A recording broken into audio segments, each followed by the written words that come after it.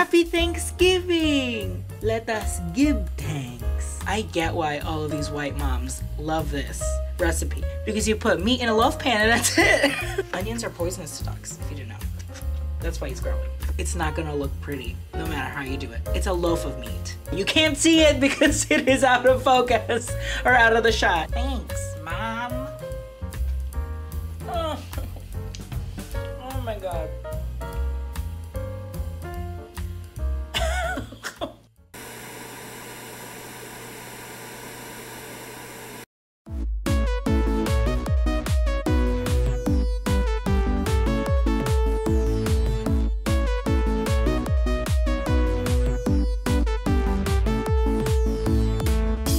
After moving to Orlando, I discovered my love for theme park food. I can't get enough of it. So, I figured it was finally time to fulfill my childhood dreams of being a TV chef. I'll show you how to bring the magic of the theme parks into your own kitchen. Some recipes may turn out great, some may not, but hey, we'll have fun along the way.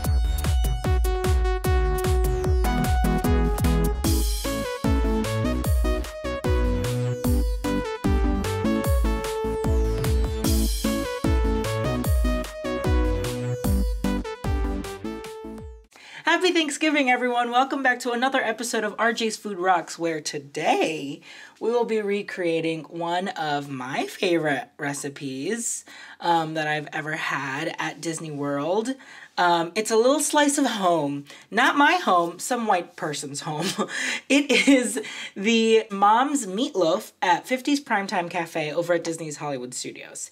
If you've never had a meal at 50's Primetime, it's very cute. The whole thing is kitsch. Full 50's kitsch. Like, all of your servers are like, you know, it's like mom, your uncle, your aunt, and you're a cousin that's visiting and they're serving you family meals. I figured it would be a nice kind of like touch to do this for Thanksgiving, because Thanksgiving's about like eating at a big table with your family. Let's be real. That's what Thanksgiving is. So I'm gonna tell you right now, Adam loved this recipe. My husband, who is from the Midwest, he was like, I just love meatloaf. And when I was making it, I was like, I get it now. I get why all of these white moms love this recipe. Because you put meat in a loaf pan and that's it. That's it. And you've got a meal, you've got dinner. I was like, wow, I really could just dedicate my life to being a housewife so I can make stuff like this. I could do it. I would do it. It's my new calling. So I moved to America when I was 13 years old. So this was 2004. I specifically remember in 8th grade, it was Thanksgiving week. And we were all just like talking. It was kind of a loose week because, you know, there's only like 3 days of school and there wasn't really anything in the agenda. So my homeroom teacher was like, RJ, this is going to be your first Thanksgiving. And I was like, yeah, I don't actually know what it means. Like, I don't know what Thanksgiving's about. Why are we celebrating it? And everyone was like, what? You don't know what Thanksgiving is? Oh my God, that's so weird. Where are you from? Like, just all that. We stopped what we were doing and my teacher just popped in the Charlie Brown Thanksgiving movie. It's a big pumpkin Charlie Brown. I don't know what it is. The Thanksgiving one. And that's how I learned the story of Thanksgiving. In the Philippines, we actually have a version of a meatloaf. We call it embutido. Embutido. It is like a meatloaf. You do it in like a aluminum foil like pack. You actually like pack it in a roll. Ground pork, potatoes, raisins. I know, I'm not really a big fan of raisins, but I like it in savory stuff sometimes because it, you know, gives a little sweetness to the meat. And then in the middle, you actually put hard-boiled eggs. Yes, like a Scotch egg, but like in meatloaf form. So that's like the surprise. That will be a really fun recipe to make someday. Maybe if I had a Patreon, what? I could do that recipe on there and show you my mom's meatloaf, which is my mom's embutido. So if you're into that, get me to 500 subscribers and I can start my Patreon. So I found this recipe at allears.net, and it's a really fun recipe and it's so easy. I kid you not. It is so easy. That's why I'm like, I should be a housewife. I made for this. And make sure you clean up your plate afterwards. because it's mom's meatloaf. So we're gonna start out by chopping up all of Friedrich. Come on, come on, come on. There you go, okay. We're gonna start with chopping up all of our, see, this is what you want. You want attention? You're gonna have to sit here.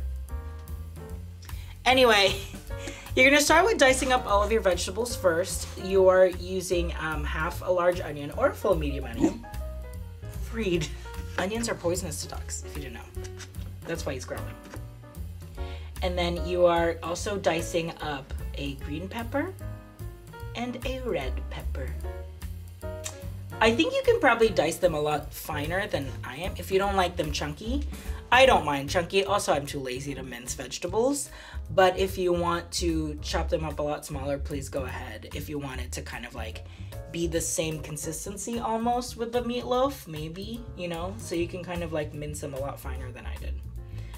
Do that if you prefer.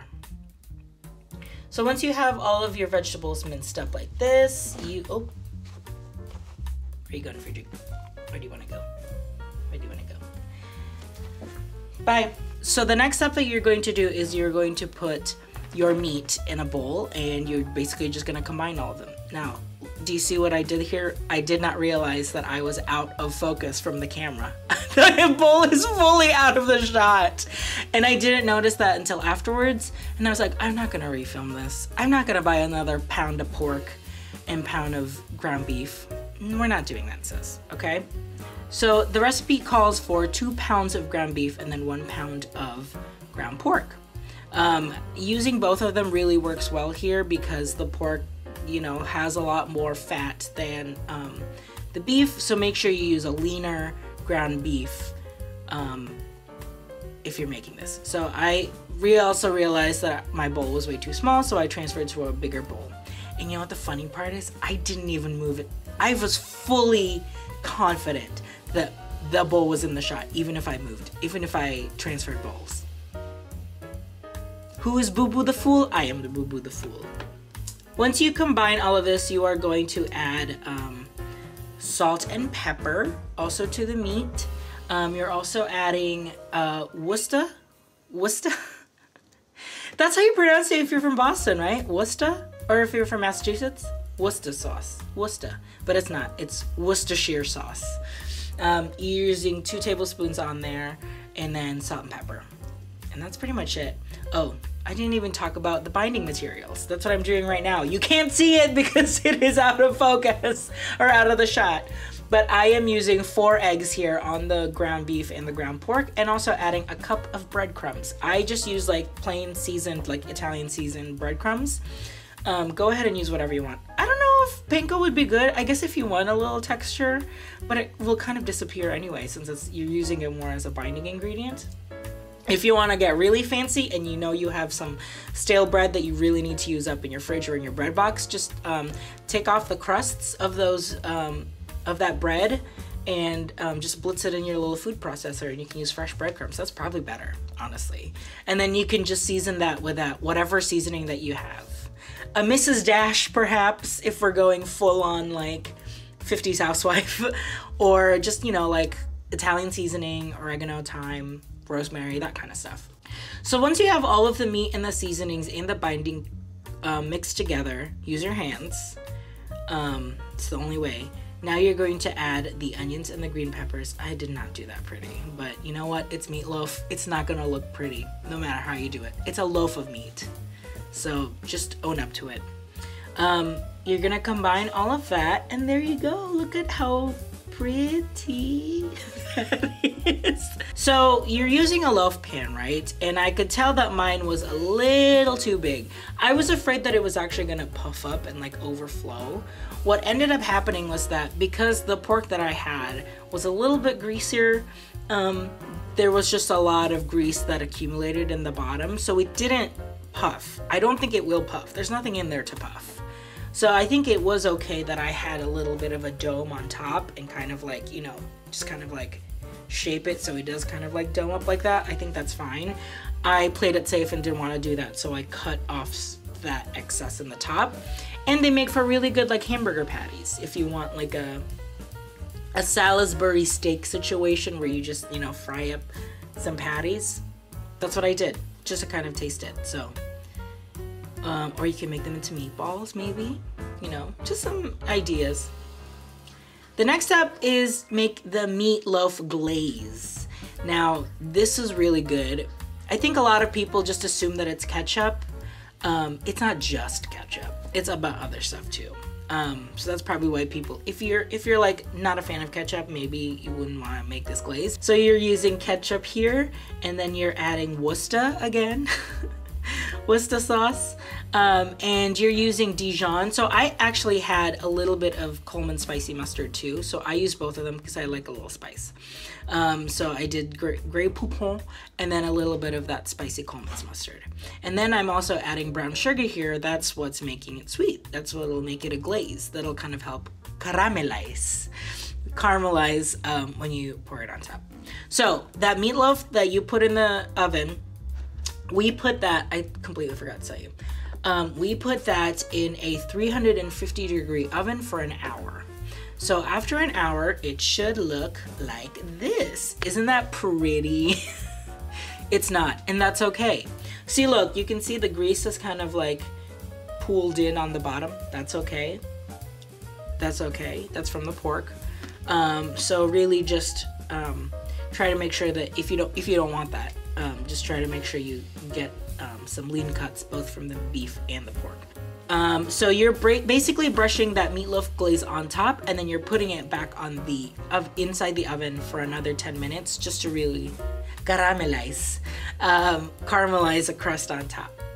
Now it's time to take it out. I made some grilled asparagus for the side because I feel like I should have some sort of green with the meatloaf, and I actually also roasted some potatoes in the oven. And there it is. There's the meatloaf. What? It took like 5 minutes to preheat the oven and then mix the meat in a bowl and then put it in a loaf pan. You guys, being a housewife really works out. Anyway, enjoy this meatloaf as much as I did.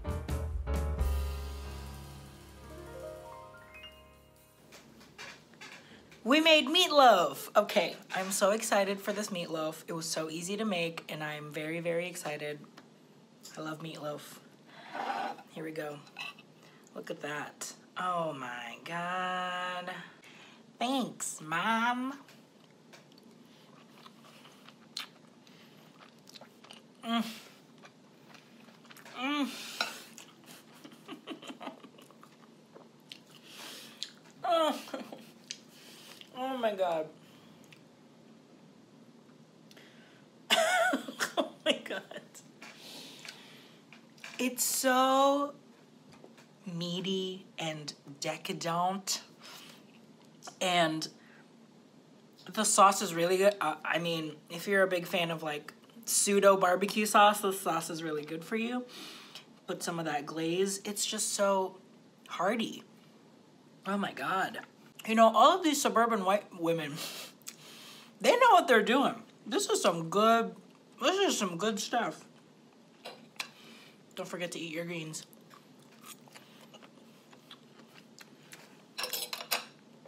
I made these potatoes mainly for the picture.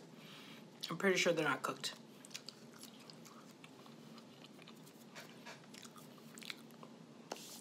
They're almost cooked. It's a pretty solid meatloaf, man. This is America, right here. America in a bite. Mm.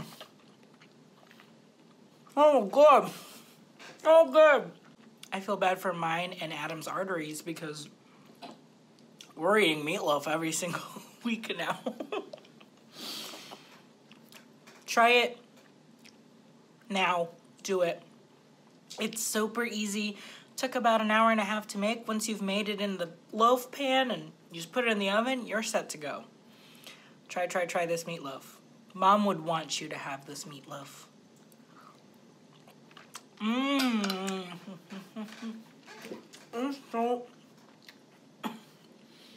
It's so good with that glaze. Man, I'm good. Thanks for watching another episode of RJ's Food Rocks. You can find me at RJ Food Rocks on Instagram and on Facebook. You can also subscribe here on YouTube so you can get my videos every Friday. We're trying to get to a subscriber goal of 500 before the end of the year, so that's coming up. So if you know anyone that would be interested in the show, please let them know. You know, spam their emails. If you just need kind of like an overall landing page for everything you need to go to, just go to rjfoodrocks.com. rjfoodrocks.com. rjfoodrocks.com.